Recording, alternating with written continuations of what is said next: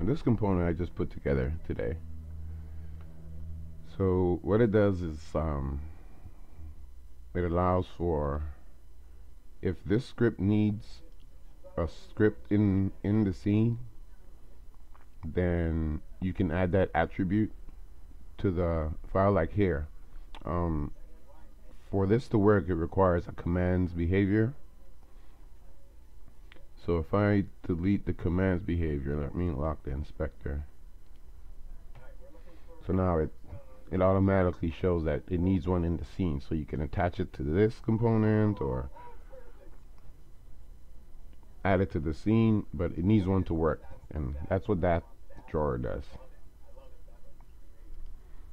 Alright, so how it works is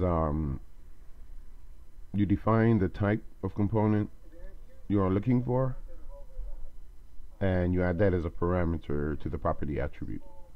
And we look for it here in the scene.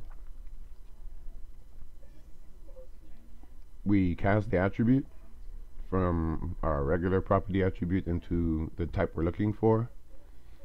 We call the above method to check if the components can be found in the scene.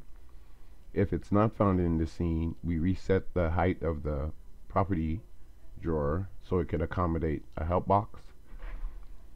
We add the Y and height position, position, and the height of the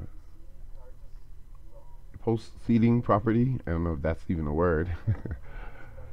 And this is the actual object Dropbox. If we can't find a property, we need a taller property drawer. So we add to the property drawer. Right here, I should actually be using, because I know what I need, the single line height, and add 3 to that. A 2.0 is usually a decent padding. That's what Unity uses. So that's the drawing part of the custom property drawer for the required and hierarchy attribute. And here's the attribute. So we have a read-only type that you set in the parameter, and it's used. We were looking at numbers, I believe. So it's used in this manner. So we require commands behavior, sure. So we add the property field and we tell it the type we require. So if this type does not exist in the scene, it'll let you know that it's required.